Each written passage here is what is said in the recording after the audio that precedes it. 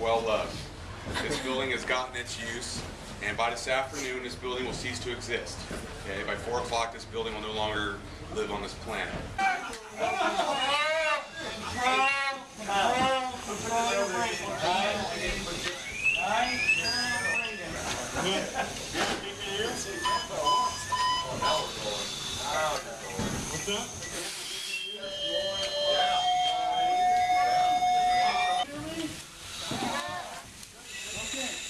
Now try to manage your pals, okay?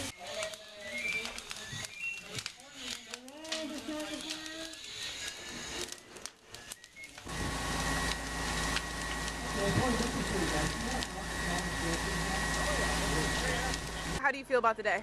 You know, it's been a great day. It's a great educational experience. And people can tell you about it, but you don't know until you've been through it. So. And what all did you do today? Well, we went into a building. It was burning, and we were able to react to the smoke and how the smoke just comes down lower and lower. And so we were squatting down on the floor. We went into a building full of smoke and were able to identify a body through an instrument where the body was and where a football was.